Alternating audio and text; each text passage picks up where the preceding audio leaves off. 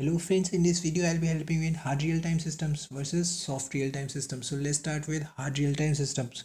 So they guarantee the critical task complete in a time. So hard real-time system basically assures that the particular task will be completed in a particular timestamp or particular time slot. So in hard real-time systems, secondary storage is limited or missing and data is stored on ROM. Why so?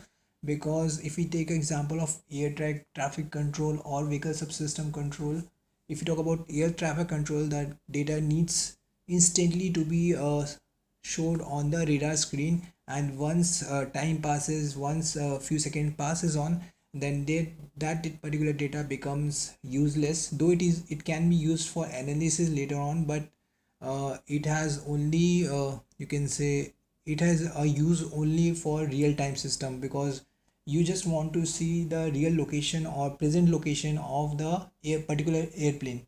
So that's why real-time operating system does not have a secondary storage, because data needs to be processed instantly without storing. So if we talk about soft real-time systems, they are less restrictive. Now if you can consider example like you're sending a mail to your friend, so it doesn't matter it reaches in 5 seconds, 10 seconds, 50 seconds, only it matters that it should reach to your friend. So here time is not a worry, here only you can say the delivery is a worry.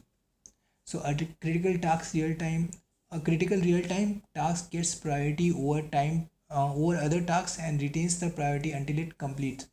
So in soft real time systems, the high priority tasks are given chance first, and later on then lower priority task comes, like you are sending a start mail. That start mail will be sent instantly as compared to normal mails.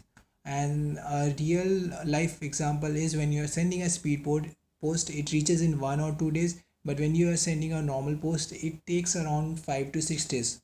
So this is how soft real-time system works. They works on priority, and here time is not a worry. A good example of it is multimedia sending, and second is virtual reality. So this was all about hard real-time system versus soft real-time system. Hope the topic must be clear to you.